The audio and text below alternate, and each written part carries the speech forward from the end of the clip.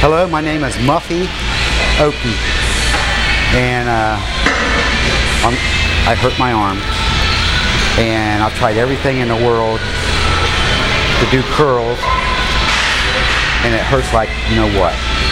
So what I found out was I can do hammer curls partial. So even though my arms are hurt, I can still keep them looking good and not be ugly, which is, I don't want to be ugly because my wife will leave me. So anyway, hammer curls, partial hammer curls. You have to have a couple dumbbells, and then you partially lift a weight. Now, check out my bicep. This is the full range of motion. Up here. It hurts. So, see what I mean? It hurts. Now check out my bicep. See, I'm doing the partial. See what I mean?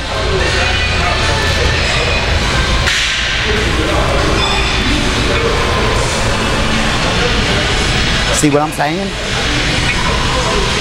Now, we're going to do the full range of motion again.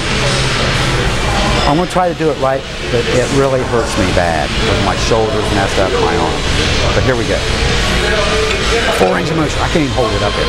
Now I can on this arm. That's the full range of motion on a hammer curl. This arm, I can't do it. Oh, it hurts. So, here we go again, partial.